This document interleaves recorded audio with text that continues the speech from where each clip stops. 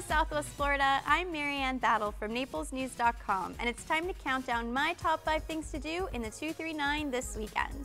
Number 5. Watch PBS Nature's invasion of the giant pythons at 1:30 Saturday afternoon at the Conservancy of Southwest Florida. The documentary explores the effects invasive pythons have had on the Florida Everglades. Admission and popcorn are free with Nature Center tickets, which cost $8.95 for children and $12.95 for guests ages 13 and older. Number 4. Comedian and actor Larry Campbell performs this weekend at Belushi's Comedy Bar in Fort Myers.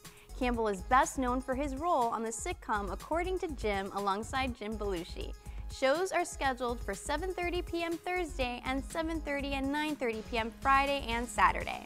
Tickets are $20 excluding fees. Number 3. See the American Idol Live Tour at 7:30 p.m. Sunday at the Barbara B. Mann Performing Arts Hall in Fort Myers. The top 5 finalists from American Idol Season 14 are expected to perform. Tickets range between $41.51 to $73.31. Number 2. The Underground Battle of the Arts is from 7 to 11 p.m. Friday at the Epicenter in Fort Myers. There will be art, graffiti, paint, fire, spoken word, poetry, and flow battles. Get ready to rumble.